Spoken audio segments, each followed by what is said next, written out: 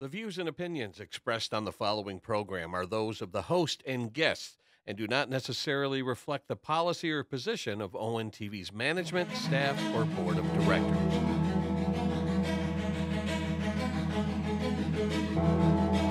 Detroit basketball.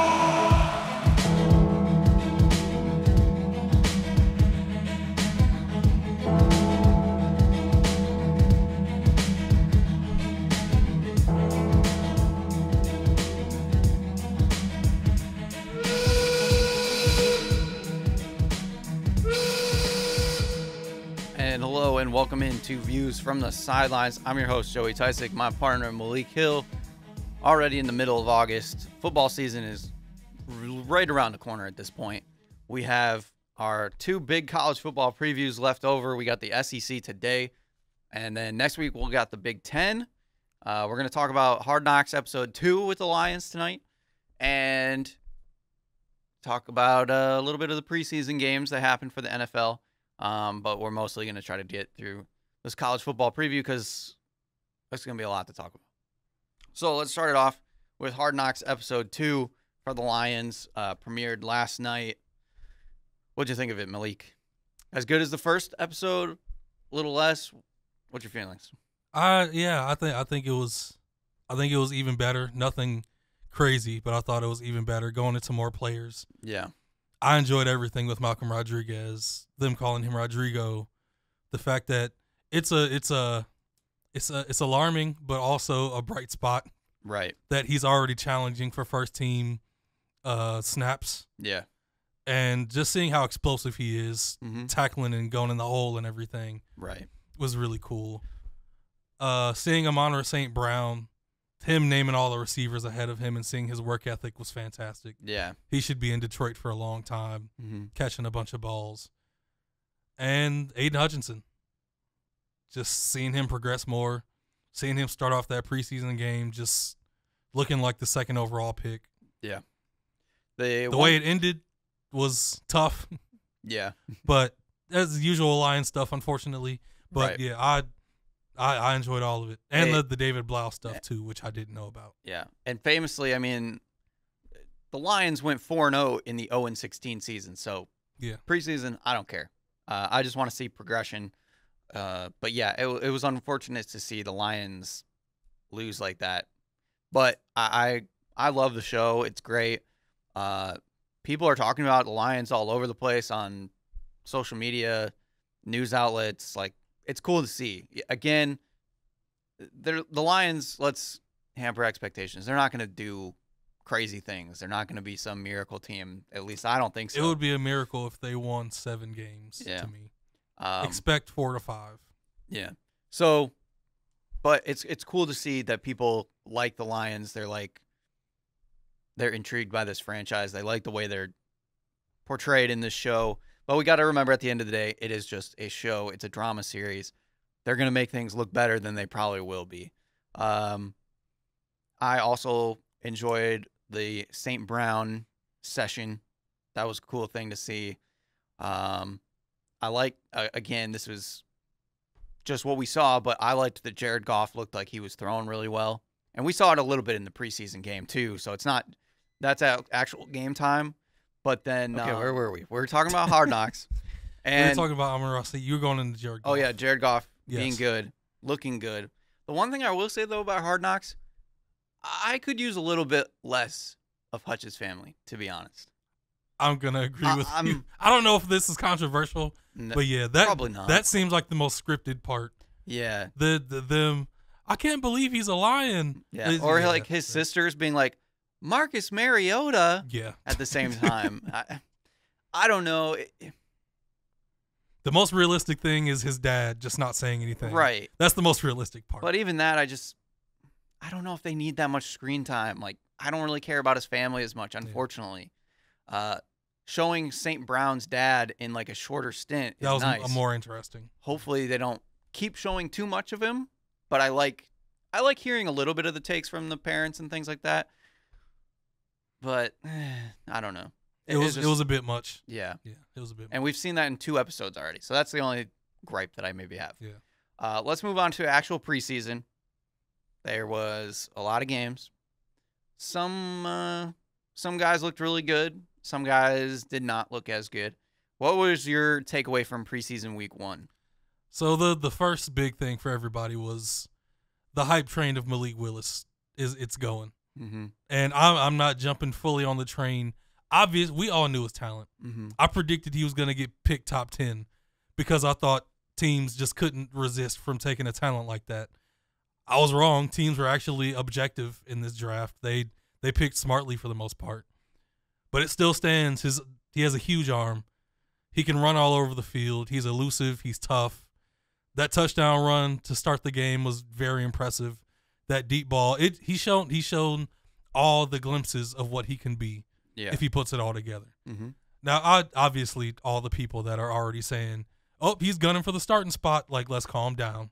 Right. It's possible he could start at some point in the season. Who knows? But yeah, Ryan Tannehill is the guy.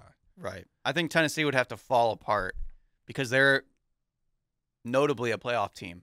So if Tannehill was struggling that much, maybe Willis gets a chance. But yeah, I can't see it. But then Kenny Pickett. It was really interesting. Their 3-quarterback race, it seems like it's basically going to be Trubisky in the one spot, and that's not going to change. But the way Mason Rudolph is kind of being phased out, even though he's still competing to be the backup, it's kind of weird. Like, people barely mention his name. Yeah. Even though it's clear once they drafted Kenny Pickett with that first pick, he's going to be more of the objective and more of the plan. Right. But it's just weird, especially he dropped that dime to George Pickens in the corner of the end zone. George Pickens, another guy who looks like he's going to be a stud. Yeah. The Steelers always draft incredibly well with receivers. Yeah. And now Mason Rudolph has been rumored to be a trade target for the Lions. Yeah. But yeah, Kenny Pickett, the way he played in that second half and the way he finished the game showed everything he has and how ready he could be if he plays, even though he probably won't be the starter. Right. One that really showed out for me actually was Dameon Pierce, running back for the Texans. He's looked really good. It might be unfortunate the Texans aren't going to be a very good team, but he could quickly, like, Marlon Mack is the starter right now for that team, and I think he could very quickly take over that spot if, you just give him the chance. Marlon Mack is good, and I'm curious to actually see what he's going to be like actually coming back off of an injury. Yeah, the way his time ended in Indianapolis was pretty strange. Yeah, because people forget, like, he had as a rookie, he played great as a rookie and then was like their guy going into his second season. Didn't he have a 1,000-yard season? I believe he did. I don't know if it was his rookie. He got close to 1,000. I remember that. He got close to it. Yeah, I can't remember if he hit it. Yeah. So interesting to see what that backfield's going to look like. I think the Texans might surprise a couple people. Even with Lovie Smith just being a... Yeah. I think the Texans might be okay. I don't think they're going to be good by any means, but... They could win 5 or 6 maybe. Yeah. Like we've said before, Davis Mills is better than people think. They got Brandon Cooks, who's reliable. Nico Collins hopefully stays healthy this season.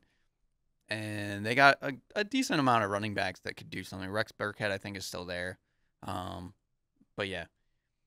I'm trying to think of another standout. But... During that Steelers game, on the other side, the Geno Smith and Drew Lock situation, some people have said in the past few days that it appears that Geno Smith has a lock on it. But Drew Lock looked pretty good in that game. Yeah. I think he went like 11 of like 13 or 11 of 14, 2 touchdowns, no turnovers. He was showing all those glimpses that he showed his first year in Denver. Yeah. And I think I saw a report before we started this that he just had a lights out day coming off of that game, or a lights out few days coming off of that game. Yeah. Just he looks like he's confident and that he could take it over. But the other thing that came in just before as well, he tested positive for COVID-19. So he will miss. Did not see that. So he will miss their next preseason game, and we'll have to sit out for 5 days now. Okay. So he goes from red hot to now he's got to sit out for a little bit. So that's kind of, I don't know, stymies it a little bit. But, yeah, that'll be interesting to see. Another one I think is Brian Robinson, running back for the Commanders. A lot of people think Antonio Gibson might not be that guy anymore, which seems crazy to me, but he fumbled yet again, I think in their preseason game. and that's kind of been one of his few problems. And they already have J.D. McKissick back as kind of their receiving guy, but a lot of people think that Brian Robinson might start cutting into Antonio Gibson's playing time, which would be crazy. I mean, coming out of Memphis, Antonio Gibson was already transitioning from more receiver to straight up running back, and he's shown he has a ton of talent. Yeah. But Brian Robinson has shown he stayed at Bama for 3 years, waited his turn as a backup, and in his last year, he showed he was a bell cow back. Now, he's not the fastest, he's not the most elusive, but one guy bringing him down isn't likely. Yeah. He's got the huge size, he's crazy strong, and he has really good game speed. And when he hits the hole, he's not a guy that's going to try to bounce it outside and be all type of extra. He's going to hit the hole, find where his lane is, and he's going to go. Yeah. And he's showing that with Washington right now, that he could be the most consistent option, which coming out of Bama and showing all he showed in that situation, I'm not surprised. Sam Howell also showed some things too. Yeah. To where he could end up getting some playing time later in the season.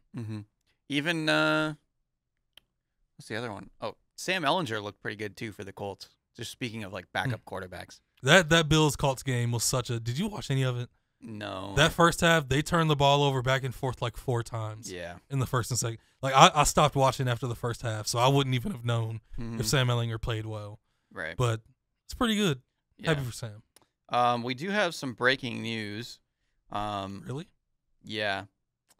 LeBron James just signed a 2-year, $97 million extension. This is what LeBron does. He's a businessman.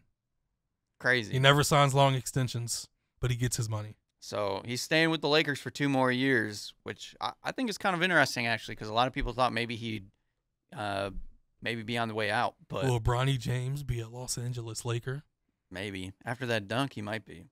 That's probably not going to happen, but we'll talk about Bronny another time. Yeah. Kid's got a bright future. Speaking of deals as well, though, Derwin James of the Chargers got a 4-year, $76 million deal. Most pricey deal for a safety in NFL history. Yeah, so he's kind of resetting the market for safeties going forward, which is just kind of interesting. If he's healthy, he's a maybe top 3 safety in the league. Yeah. He's definitely top 5 when he's healthy. But that's the thing. He has to play a full 17 games. Yeah. So we'll talk about more preseason next week when we get, another game under our belts. The Lions are going to play the Colts this weekend. Should be interesting to see. I like the Colts, actually. They're doing their joint practices all week. Watched a little bit of it. Colts could be really good this season. Matt Ryan might be that guy that they needed. Granted, it's just practice. He's been doing it for so long now that he's a vet. But his connection with, like, Michael Pittman and all those guys looks really good. They could be terrifying to play at some point. Yeah. So, yeah. On to the college football preview. We got the big one, the SEC. The teams that win national championships, basically. Yeah, in the past 20 years, no conference has won more. That's where the most talent comes from. It's just a breeding ground for it's been known from Florida, that's where you get the speed. Georgia, that's where you get the power. Yeah. And you can go anywhere in the South and find those things. But those particular states, yeah, that's where you get the highest level athletes. And they all come home. They stay home for the most part. Yep. So let's get right into it, Malik. Let's start with those big teams right at the top. Listen, we won't spend a long time on these two at the top because we know what they are. Even though they got some new stuff coming in and some stuff going out in the draft, we know what these programs are. Alabama and Georgia. They played in the SEC championship. They played in the national championship. Georgia won the national championship for the first time in a long time. Finally got over the hump. And they're back. The predicted 1-2 once again at the top of the SEC. Bryce Young is back. First Heisman winner at quarterback for Alabama in a very long time.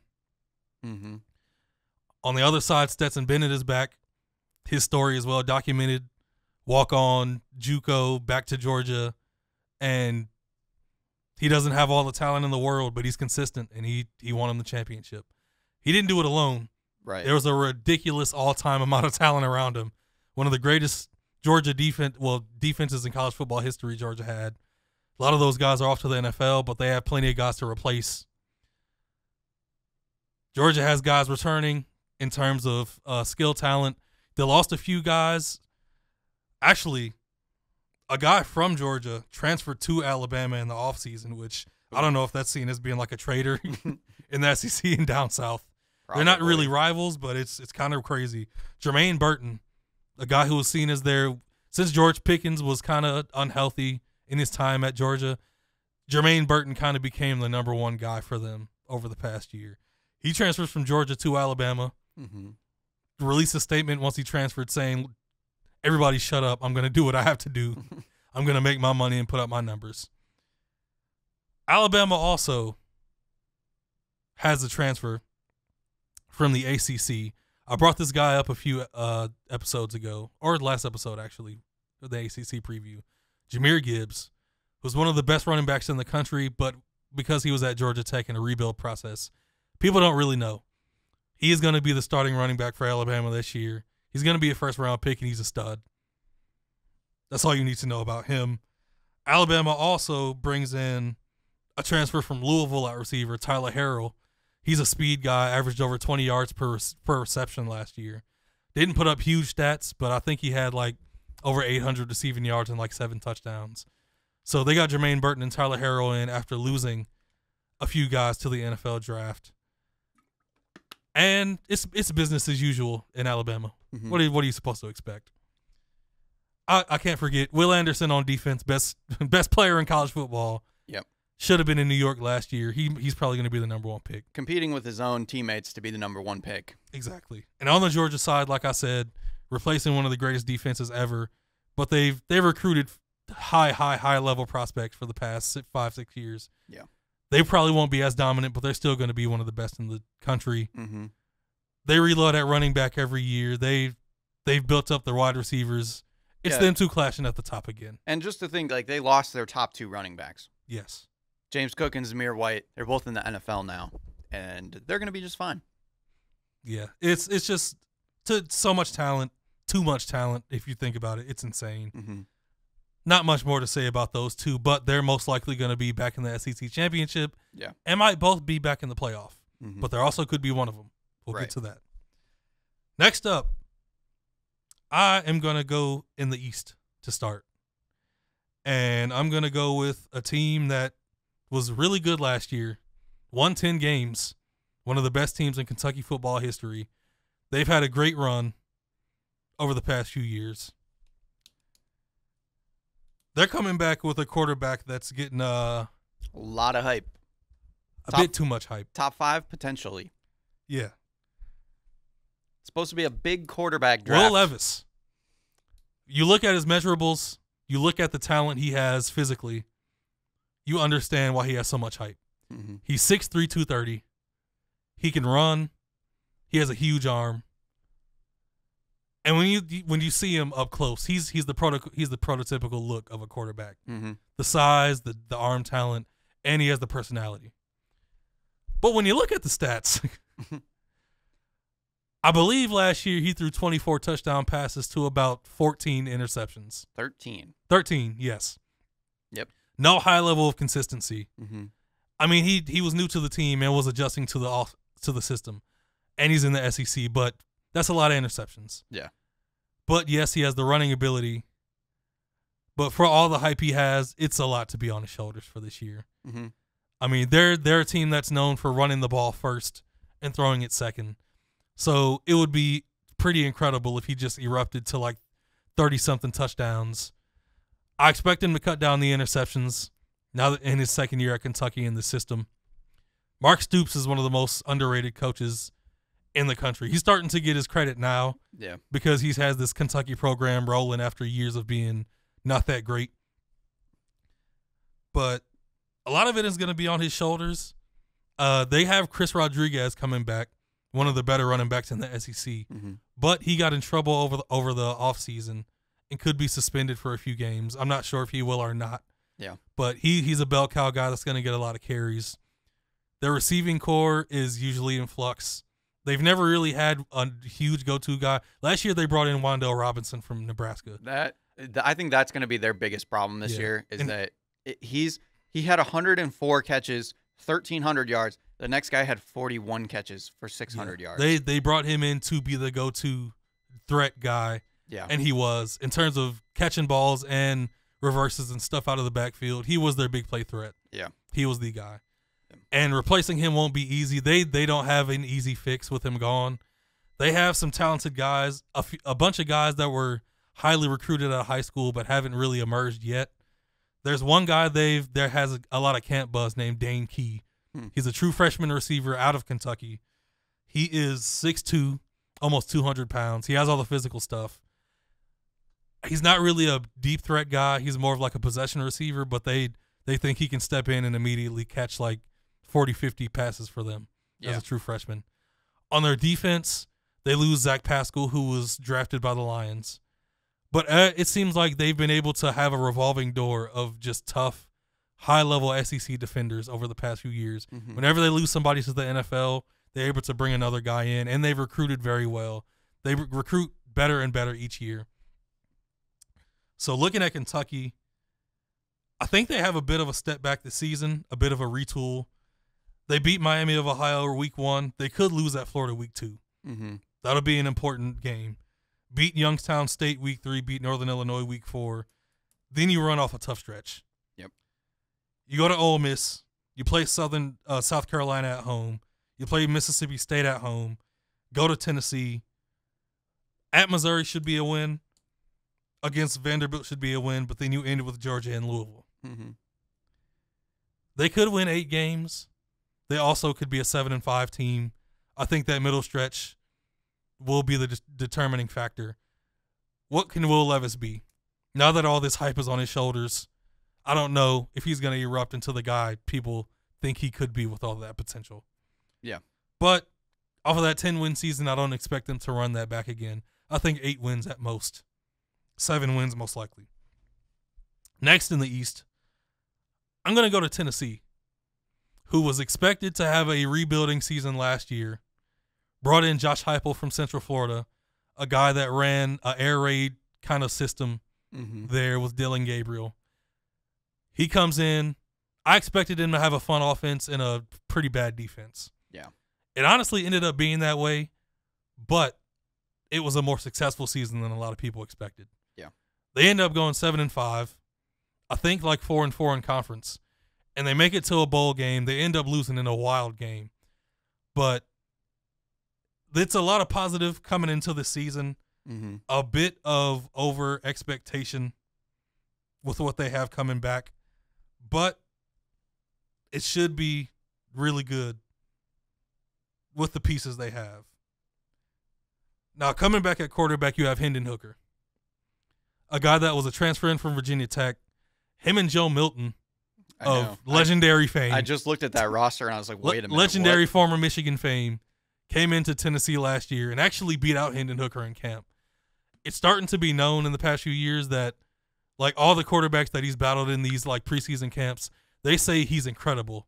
Like in preseason, like learning the system and showing his talent in camp, they say he looks awesome. Now, when you get to the games, that's when things get shaky. He was very inconsistent in the first few games. Got injured against Pittsburgh week 2, and they put in Hendon Hooker, and he never looks back. Throws 31 touchdown passes, and only 3 interceptions. Superb efficiency. Yes. Even for an air raid system where the reads are easier, that is incredibly impressive. And kind of shows in those Virginia Tech years where they were falling off and he was there, he was one of the only things keeping them afloat when they were winning 7-8 games. He came in and it was a seamless transition for Hendon Hooker. They had a pretty good run game, but not a lot to expect in the air raid system. But they had a young guy in Jabari Small, who was a freshman actually, rushed for over 700 yards and 9 touchdowns. Their receiving core wasn't anything crazy, but they had Velus Jones, who had over 800 yards and 7 touchdowns. He got drafted by the Bears.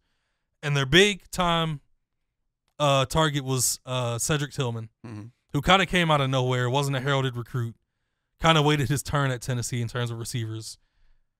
Over 1,000 yards receiving, 12 touchdowns, 70-something catches. He's 6'3", like almost 220. He's a huge body. Mm-hmm. But he has good game speed, good long speed, can go up and get it. You throw it to him deep, he's most likely to come down with it. That's his strength. Yeah. Like deep routes, post routes. Even when you throw it to him short, he's so strong, he can go for 10 yards. Yeah. So he's returning. Defense, like I said, wasn't expected to be that great. And ended up being not that great. They have to improve on that side, but with the offense being the way it is, and Hendon Hooker coming back, and Cedric Tillman coming back, and a few transfers they bring in Lynn J. Dixon, who was at Clemson, transferred to West Virginia, and then decided to go from West Virginia to Tennessee over the summer. So he'll probably play a lot for Tennessee. Brew McCoy, a guy that was a 5-star receiver that went to USC out of California, got into some trouble, hasn't played in 2 years, but he walked into Tennessee with a lot of recruiting hype and a lot of physical talent. Yeah. We'll see if he can fit in. And I trust Hendon Hooker. He's one of the best returning quarterbacks in the country. Mm-hmm. Yeah, and he deserves his hype. I mean, if he can, it's hard to do that again, to be honest. It is. 31 touchdowns to 3 interceptions at any level is very difficult. Yeah. So if he can keep those efficiency numbers up, even if it's, I don't know, 30 to 5 to 7 even, that's pretty solid. But we'll have to wait and see. Yeah, he could have went to the NFL after last season, but he decided to come back for an extra year because he felt this could be a season where they take another step, winning 8 or 9 games. Yeah.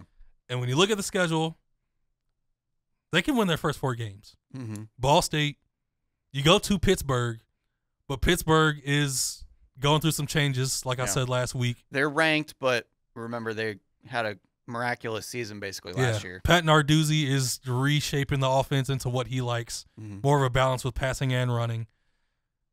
Tennessee could win at Pittsburgh. Week 3, they beat Akron. Week 4, Florida at home. Florida's retooling things. They can win that game. They could have a 4-0 start. Then you go to LSU week 5. Could be a loss. Yep. Could also be a win. I think I'll give it to LSU because that could be 4-1. Alabama at home. They scored 28 against Alabama last year at Alabama. But I don't see it happening yet. I just don't. Alabama's too strong on defense. Yeah. Too powerful on offense. Another year under the belts. Beat UT Martin. I think they beat Kentucky at home. Lose at Georgia. Beat Missouri. Tennessee South Carolina game is a toss-up. I'll get to South Carolina. Beat Vanderbilt at the end of the season. Most likely 8-4. Could be 9-3. So the hype could grow even larger if they put together this season that some people expect. And it could happen when you look at the schedule. Yeah. I mean, the Pittsburgh game is a toss-up. The LSU game is a toss-up. Kentucky game, some people see as a toss-up, but I think they win that one at home. And South Carolina game, who knows? I think most likely 8-4, could be 9-3, which could be a pretty big jump for Tennessee. That could land them second in the East. Yeah. Behind Georgia. That would be a huge season for Josh Heupel in year 2. And with the recruiting they're putting together a top 10 class. The hype in Knoxville is growing. So, yeah, good times in Tennessee for now because things always go sideways for them. Yep. But should be a pretty good season. Pretty nice step up year 2. Could finish second in the East. Good for them. Next up, Florida. They have a new head coach, Billy Napier from Louisiana. Dan Mullen is gone after the mess of last season. Things started to fall apart. Players started to quit. And the expectations just fell off a cliff. Now, Florida fans didn't know how to feel about the Billy Napier hire in the offseason. If you look at message board stuff, it's been absolutely hilarious. Because over the past few months, they've been going crazy on him for not recruiting well enough. Now Florida is sitting at 10 in the recruiting rankings, so it's not much they can say right now because Billy is on fire on the recruiting trail. But when you look at what they'll be this year, it really all hinges on what they could get out of a player that a lot of people think could be a superstar. Mm-hmm. Emory Jones is gone. He had his time in Florida over 4 years. He transferred to Arizona State to get his last year as a starter. This year, it's the era of Anthony Richardson. Mm-hmm. Another potential top 5 pick. Now, this kid, I believe in the hype. He's got the build. He's 6'4", 230. He's got the running ability and the speed and the power. Mm-hmm. But his arm, it's special. Yeah. It's not fully consistent yet. He's going to be the starter. He has to prove it. But the short glimpses he showed last year when he got his spot times, yeah, he would come into a game the first few seasons. He would get 2 drives and score 2 touchdowns, and it would just be like 3 or 4 highlight plays. Mm-hmm. And everybody would be like, why is he not starting? Right. But there was a reason why. Mm-hmm. Once he started against LSU in midseason, he had those plays, but it was clear he still had some weaknesses. Started against Georgia, a few highlight plays, they fall off. There was up and down with Anthony Richardson in his first year getting, like, real time. I believe in his talent, but they have to keep building the roster around him. In terms of receivers, there's a lot of unknowns. They had a lot of transfers. Yeah, a lot of transfers, a lot of guys that should live up to their talent but might not. Mm-hmm. They have a guy, and where is he? What's his name? Oh my gosh, Justin Shorter. Mm-hmm. He was the top receiver in his class in 2018 or 19, I believe. Went to Penn State, never really played, transferred. Came to Florida, got some playing time, still hasn't lived up to his physical ability. He's 6'4", almost 230. He runs almost a 4.4. He can jump out the gym. And with that size, shouldn't he be a monster? Yeah. All those things together sounds like a monster on paper. Right.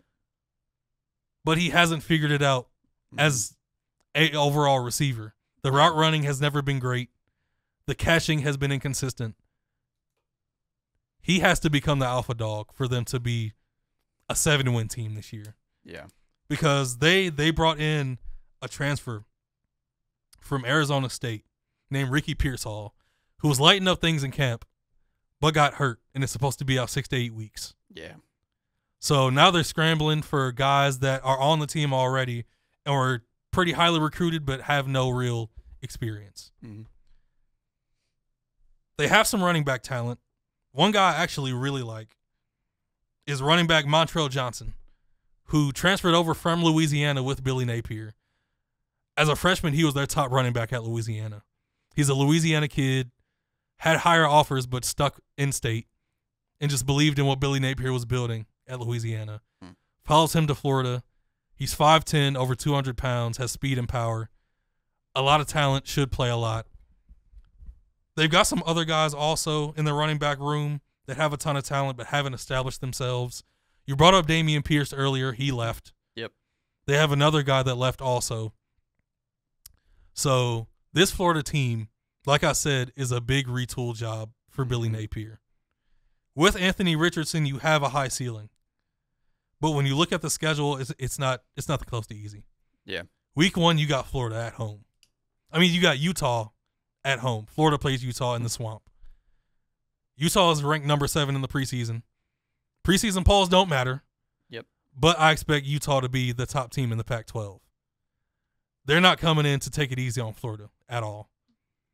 It could be a disappointing loss to Florida fans, but it wouldn't be a surprise to a lot of people if Utah beat Florida. Right. Week 2, you have Kentucky at home.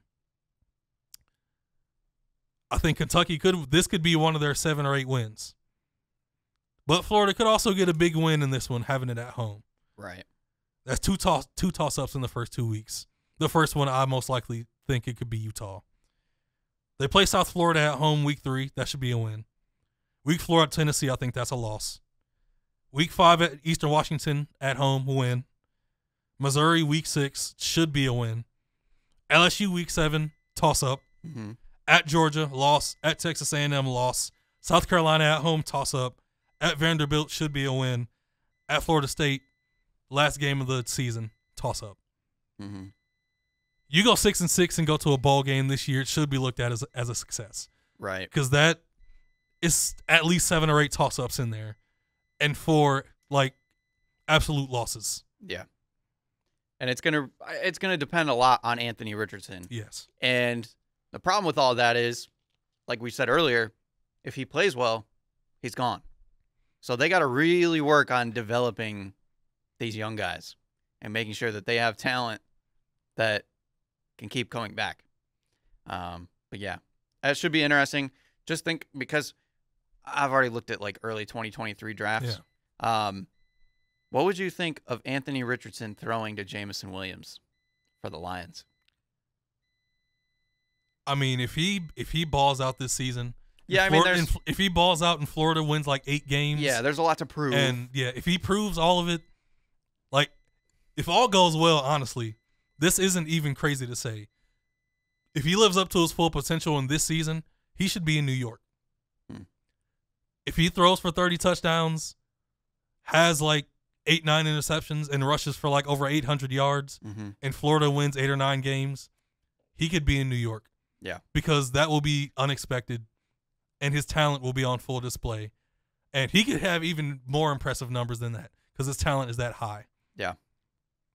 I mean, that sounds good. And like I've already said, this quarterback class is getting deeper by the minute. A lot of people think there's going to be a lot of quarterbacks to go in the top 10, and Anthony Richardson is right up there with them. Yeah, so next up, we're going to speed it up for these last 2 teams in the East. Okay. South Carolina, a team that shouldn't have been, that's what I'll say, shouldn't have been good at all last year. But somehow, from the sheer charisma and will of Shane Beamer in his first year at coach at South Carolina, they went 6-6. Yeah. No real great or even good quarterback options. No consistent options on offense. No stars on defense. And they go 6-6 and end up winning a bowl game. They just got it done. Yeah. And that has the South Carolina fan base hyped. I have a friend that went to South Carolina that is on the hype train in a major way. And if I was a South Carolina fan, I think I would too. That roster, that team was not good, and they won a bowl game last year. And they bring in some talent. They bring in some real talent in both recruiting and mainly the transfer portal this year. They bring in Spencer Rattler. Yep. Last year, he came in with all the hype in the world, the NIL deals, the Heisman hype, and the top 10 NFL draft hype. Within a few weeks, it was clear the spotlight was too bright for him. By the halfway point of the Texas game, Caleb Williams took over, and all of Oklahoma shifted to Caleb Williams. And it was clear that his confidence dropped.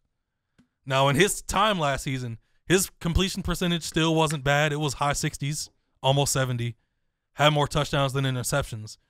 But it was clear that on a consistent drive-to-drive basis, Spencer Rattler wasn't getting it done for Oklahoma. Right. They could have lost in Nebraska. They could have lost several games that they shouldn't have lost. But I still believe in him. He needed an attitude adjustment. He needed to be humbled because even going back to high school, him being ranked as the #1 guy gave him more than just confidence. He was on the Netflix show, wasn't he? QB1, yes. He was one of the main guys on QB1 in one of their last seasons. And it was clear that he was cocky. He knew how good he was, and he would tell you about it. And he came into Oklahoma as a freshman, and he lived up to the expectations in that first season when he started as a redshirt freshman. But like I said, last year it just fell off. I think he's been humbled. You listen to him talk now, I think he's learning how to be a leader of men. I think him being under Shane Beamer has taught him some lessons. And with these other transfers they brought in, they also brought in Austin Stogner, also from Oklahoma, who was one of the better tight ends in the country when he was healthy. They brought in Antwain Wells, a receiver from James Madison, who's now in the FBS, if people didn't know. They went from FCS to FBS now. They're in the Sun Belt. A really good FCS receiver that should come over well. And they also, in terms of running backs, they bring in Christian Beal-Smith from Wake Forest.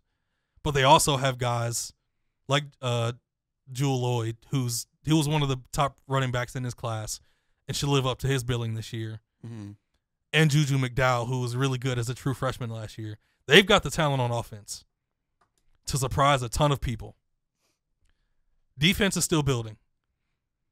They have a few guys that were high-level recruits that are on that defense that need to live up to their billing. And they have some young guys that they're mixing in also. Schedule-wise, it's a lot of toss-ups. It's a lot of I don't knows. Like, you beat Georgia State week 1, you go to Arkansas week 2. I think that's a loss. You play Georgia week 3, most likely loss. You play Charlotte week 4, win. Week 6, you go to Kentucky, toss-up. You play at home against Texas A&M week 7. I think they could upset Texas A&M. That could be one of the big upsets of the season. Yeah. But who knows? You beat Missouri at home. You beat Vanderbilt on the road. You go to Florida. Most likely a loss in my opinion. Although it could be a toss-up. Mm-hmm. Could beat Tennessee. Should lose to Clemson. Another maybe 6-6, like Florida. Yeah. And it hinges on the quarterback. But more hope, once again. Yes. Once again, more hope. The offense should be pretty exciting. And I think Spencer Rattler, if Spencer Rattler does what I expect him to do, I think they could be slightly above Florida and go 7-5. Because I think he should be back on the NFL radar after this season. And he could end up being a late first round or second round pick. It's all on his shoulders for the most part, even though they have the talent. Slight upgrade for South Carolina after the first year. Missouri and Vanderbilt. Missouri, they're in a tough spot. They're figuring things out with Eli Drinkowitz. He's recruited extremely well. Mm-hmm. They have the top receiver in the country coming in Luther Burden. He's a St. Louis kid that stayed home. He's their number one option from the jump. He's that talented. Their quarterback from last year transferred away to Indiana. I'll mention that next week when I talk about Indiana, that guy. But they have Brady Cook. They named him the starter last week. Another St. Louis kid who wasn't one of the most highly recruited guys in the country, but had some offers from several D1 schools. He has some arm talent, but he's young and has to prove a lot. Mm-hmm. They lose Tyler Beatty, who rushed for almost 1,600 yards last year. Yeah. Big piece of their offense. Yeah, I don't know how they replace him. Mm-hmm. It's so much youth. Their most talented players are young. Brady Cook is young. He's a sophomore. I don't know if they win 6 games this year. Yeah. But making a bowl game, if they make a bowl game, that would be huge. But progress shouldn't be seen in them making a bowl game this year. Yeah. Because of their youth, having Luther Burden, having Brady Cook, and having a bunch of young pieces that have to prove what they can do in the SEC. Mm-hmm. They have some talent. Eli Drinkowitz is figuring it out. But I think it's most likely 4-8 or 5-7 with them this year. Most likely. Lastly, in the East, Vanderbilt, listen. They've been one of the teams that have been at the bottom of the SEC and college football overall for the past decade or so, besides James Franklin having his ups. More of a basketball school. But here's the thing. I'm positive about the future of the Commodores. Head coach Clark Lee, who was a former defensive coordinator at Penn State and played at Vanderbilt in college, I believe in his plan and his vision and what he's doing so far. He just brought in one of the best, I think the second best recruiting class in Vanderbilt history. It ranked 32 overall, which was last in the SEC, but it's great for Vanderbilt. Right. A bunch of not a bunch, but 3 or 4 4-star guys, a few guys that will most likely play. At the end of the day, what they have on the roster right now isn't enough. Mm-hmm. He's got to keep building on this recruiting class and the ones coming in. This first crop of talent he's bringing in has SEC-level talent guys. One guy I'm going to bring up, who you probably won't hear from most places, Jaden McGowan, 3-star wide receiver, only 5'8", 170. South Carolina kid. They say in spring and in the summer, he's just been lighting it up. He's small, but he's electric. Like Rondale Moore. You read my mind, sir. Rondale Moore-esque. Okay. You get him the ball in open space, and he makes it happen. That's the type of guy Jaden McGowan is. Outside of that, they named a starting quarterback going into SEC Media Days a few weeks ago. Mike Wright, a guy that's I think a redshirt sophomore. He has a ton of talent. He was almost a 4-star coming into Vanderbilt. 6'4", like 210, 215. He has more running talent than passing talent. When he breaks out, it's hard to catch him. But he has a bigger arm. And he can make some impressive throws. But they're tailoring the system around him to fit his strengths, which is what you need to do at Vanderbilt. There's a chance they could start off 3-0. You go to Hawaii, week 0, 10:30 game. They're rebuilding. Elon week 2 at home should be a win. Wake Forest week 3, loss. Northern Illinois week 4 at Northern Illinois. Toss up. Rocky Lombardi is back. Oh, jeez. I forgot. Northern Illinois had a surprise, crazy season last year, winning 10 games. Vanderbilt has the talent to beat them. I'm calling it 3-1 Vanderbilt after September. Let's go. 3-win Vandy. Okay, and then they fall apart. And then it's over. It is bad. But 3-win Vandy in year 2 with him bringing in that talent. If you start off 3-1 at Vanderbilt, you're doing it. You're making your mark, and your plan is setting in. Yeah. I believe they can start 3-1.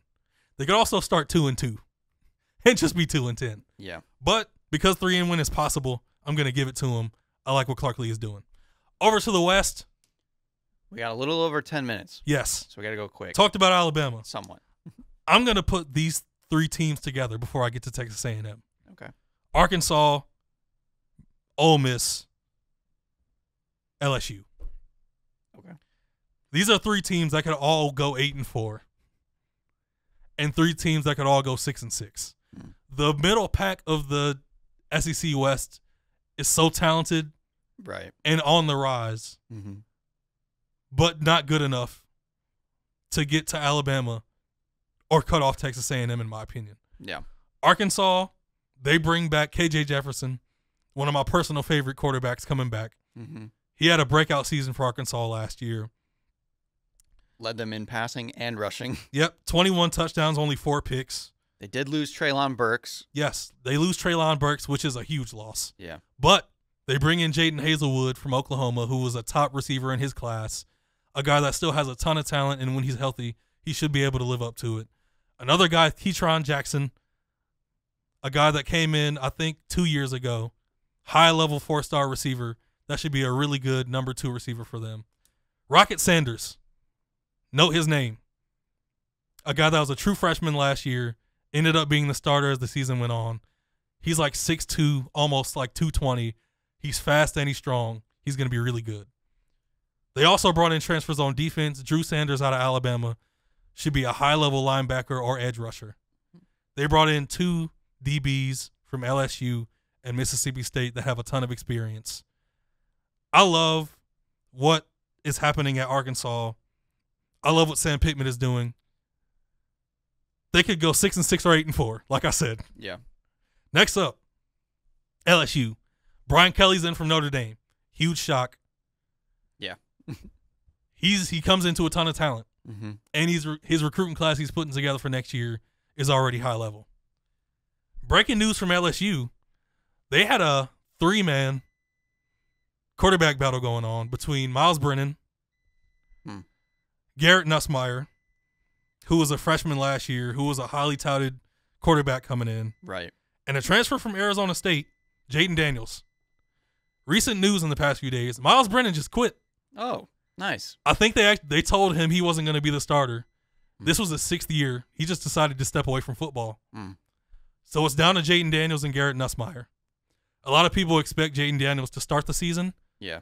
But Garrett Nussmeier could end the season. Okay. Because Jaden Daniels has a history of being inconsistent. Right. Back to Arizona State. And Garrett Nussmeier's ceiling as a quarterback is much higher. He has the skill to make every throw on the field. He throws a pretty ball and can put it anywhere. And I think he might end up being the starter later in the season. They also have Keyshawn Butte, who might be the best receiver in college this year. He was a stud as a freshman, a stud last year. and should be a first-round pick. On defense, they also have one of the better D-lines in college football on paper. Now they have to prove it, but they have several guys that could be first and second-round picks. I don't know if Brian Kelly can get all of this out of these guys in year one. Right. I don't know what the adjustment period will be, but they have the talent on offense. They have the talent on defense. It's LSU. They do have to replace Tyrion Davis Price, though, yes, as well. But they have some talent to maybe pick up what he left off. It's all an adjustment period. Could go 8-4, could go 6-6. Gotcha. Next up, Ole Miss. Lane Kiffin. Matt Corral is gone. Got picked by the Panthers. It's a quarterback battle between two guys. And give me a second. I'm forgetting the name of the guy that transferred in from USC. Jackson Dart. Okay. It is a battle between Jackson Dart and a guy that ended up starting in the bowl game last year because Matt Corral got hurt. Luke Altmaier, Mississippi kid, been in the program for a few years. Yeah. Nobody knows who's going to be the starter, but a lot of people are confident that either one of them could have them playing pretty good football throughout the season. Jackson Dart has more arm talent. Luke Altmaier is more talented going outside of the pocket and making plays. I have confidence in both guys, honestly. Yeah. Now, where the real talent comes in is the transfers. They got crowned as the so-called transfer champions in the offseason because they just brought in so much. Jalen Robinson, a receiver from UCF who's very talented. Malik Heath, a transfer from Mississippi State, coming over to Ole Miss. A big body guy that can be a red zone guy or possession receiver. Michael Trigg, who came over from USC with Jackson Dart, he's expected to be one of the top tight ends in the country. He has high level talent, receiver level talent in a tight end's body. Yeah. Look out for Michael Trigg. And the big name, Zach Evans, running back from TCU. He was a 5-star kid out of Texas that had a bunch of personal problems coming out. Went to TCU at the last minute, averaged over 6 yards a carry his 2 years at TCU, but never hit over 1,000 yards because things were just up and down at TCU. Yeah. Now he comes in, and they're saying he's already the best player on the offense. Zach Evans is most likely going to live up to his 5-star billing. He has all the speed, the elusiveness, the cutting ability. He's that level of a guy. They're still figuring out the defense. Yeah. They've recruited some talent, but it's mostly going to be led by the offense. Their schedule isn't the easiest. It starts pretty easy, though. Yeah, starts easy with Troy and Central Arkansas and Georgia Tech on the road. Tulsa won't be easy. You got Kentucky, you got Vanderbilt, then Auburn, LSU, Texas A&M, Ole Miss, Arkansas, Mississippi State. That last 6 games, 8-4 or 6-6. It's the SEC. What do you think's gonna happen? Listen, man, those 3 teams, I'll personally pick Arkansas because I like KJ Jefferson and Sam Pittman and what they're building, but I just can't pick it. Yeah. I don't know. Next up, Mississippi State. Mike Leach is back. His attitude and his personality are all over the place. Yeah. Some people love him. Some people hate him. Right now in Mississippi State, they kind of like him. He's lost some games to Ole Miss. They've had some ups and downs. They've lived up to expectations and bottomed out at certain points. Yeah. They return one of the most unknown but better quarterbacks in the country, Will Rogers, a guy who came in as an unheralded recruit out of Mississippi, played behind a guy his first year, but ended up starting the rest of the season as a true freshman. Last year, 36 touchdowns, 9 interceptions, 73% completion rating. And that's on 4,700 yards. Yes, this is in the air raid offense. This kid was born to play in the air raid. He has unbelievable touch on his passes. He has a pretty deep ball. Wherever you need him to place it in the air raid, he's going to make the read and he's going to put it where it needs to be. They have offense. They have returning talent. Jaquavius Marks is a quality running back, but he plays in the air raid, so he won't get that much praise. They lost Mekhi Polk to the draft, but Mike Leach has recruited well enough and done well enough in the transfer portal to replenish in terms of transfers. They lose Charles Cross, who was their top offensive lineman. Got drafted by Seattle, I believe, in the top 10. Yes.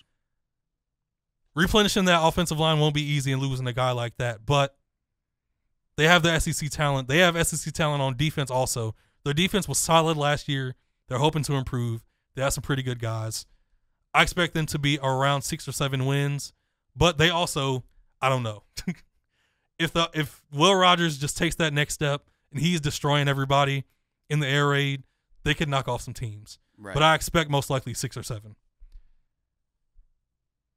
Texas A&M. A ton of hype going into this season. Jimbo Fisher expecting to finally make some type of run. They have a quarterback battle between Haynes King, who was a 5-star guy coming into Texas A&M, won the quarterback job last year but then got hurt, and Zach Calzada played the rest of the season. They upset Alabama with Zach Calzada because of how talented the team is and how stacked they are. But Zach Calzada transferred away to Auburn, and in came Max Johnson from LSU, a guy who was pretty good at LSU but didn't live up to expectations of fans. Right. Him and Max Johnson are battling. Most people expect Haynes King to win the job again. They just brought in the most highly touted recruiting class in recruiting service history. It doesn't make sense how stacked it is. They're going to have experience and youth that can both just go nuts on defense in the SEC. A guy that I'll note, top player in the country last year, Walter Nolan, out of Tennessee. He can play defensive tackle or defensive end, and that's at 6'4", over 300. At that size, he's agile and fast and has as much strength. He's just an absolute monster. He's going to play a lot for them on defense, even with them having experience. The thing with them is they have to figure out explosive offense. They haven't figured it out under Jimbo Fisher.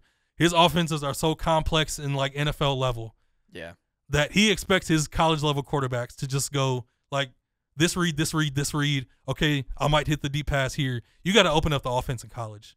The rest of the SEC is, the rest of college is. You got to hit big plays. You got to take advantage of the talent you've recruited. And he's recruited talent. Yeah.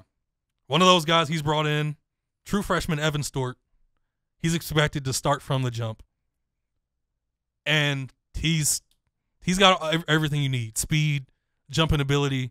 He's got the catching radius. He has it all. But what will Jimbo Fisher do with him? Right. His returning receivers last year don't have over 300 receiving yards. And that's mostly on Jimbo Fisher.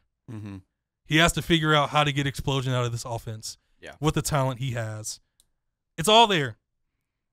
I mean, you lose Isaiah Spiller, but you bring back Devin A-Chain, who's just a speed demon at running back. One of the top returners honestly, in the country. Played better than Spiller at times. Yes. He's only like 5'9", like 190-something.